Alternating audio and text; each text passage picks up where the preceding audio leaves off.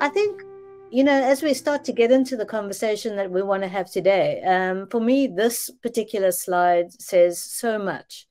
And I know we mustn't harp on the fact that you're the candidate from Africa and that's what makes you eligible for the position. But I think we need to be cognizant of the time where we are in history, as well as the fact that Africa really does play a huge role in the IMO and needs to be given the opportunity to leverage its membership. The member states' revenue is actually not the bulk of where the IMO gets its revenue from, but nevertheless, Liberia is in the top 10 of those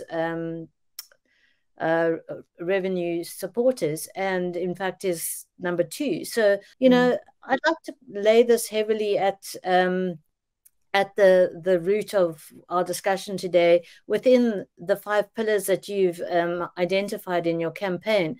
And I think they all speak to a lot to what's going on in the industry today, and very specifically what is going on within the management of IMO. So with that in mind, let's get into the conversation. The position of the Secretary General, I mean, he or she is the head of the Secretariat. How do you view that role, and what do you think, how important that role is to both the organization and the industry as a whole?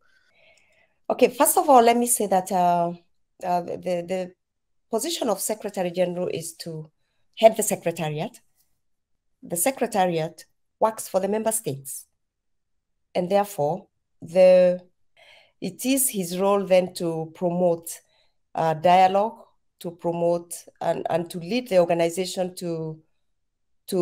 into conversations that achieve the mandate of the organization. How I anticipate the role of SG from me is an opportunity to bring new perspectives into the maritime industry. To start from the standpoint that a global organization like the IMO needs fresh impetus, new thinking, new perspectives out of the business as usual. So to ensure that the organization remains relevant as it was 75 years ago when it was created, and that it's still working towards that mandate. So I'm looking to bring in a new unbiased, neutral pair of hands, firm, steady, in order to guide the organization and lead it to navigate the changing and uncertain global maritime terrain that Malik touched on.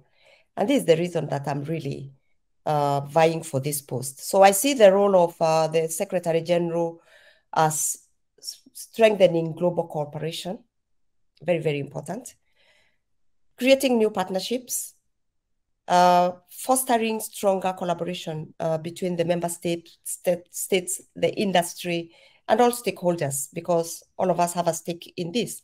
And we need to be working towards the same goals.